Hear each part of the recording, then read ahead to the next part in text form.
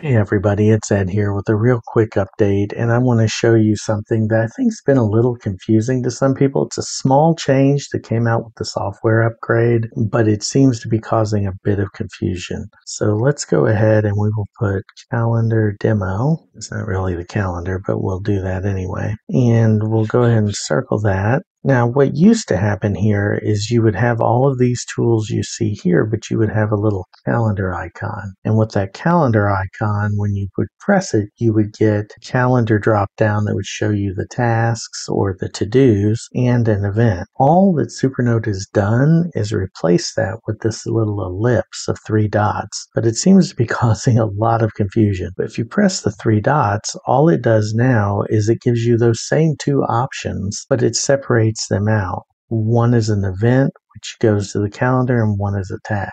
The functionality is exactly the same. The number of presses is exactly the same. But for some reason, this is causing a little bit of consternation. I've seen messages on Reddit, I've seen messages on Facebook where people are just saying, hey, can we get the calendar added back in? Well, I don't know why you would. Since these are 2 different things, it kind of makes sense. Now, what I would think would be handy, and especially for those who may prefer to have a different toolbar, is to have this be customized a little bit. I mean, we're talking about just 2 more things. So someone may not use keywords. I don't use keywords as often. Or they may not use the link function. If that's the case, you could add that into the ellipse, or you could customize and switch this up. I think maybe that's what most users are going for, is trying to figure out the way to have the maximum flexibility, which is what Supernote's good for and good at. But anyway, again, very quick hit.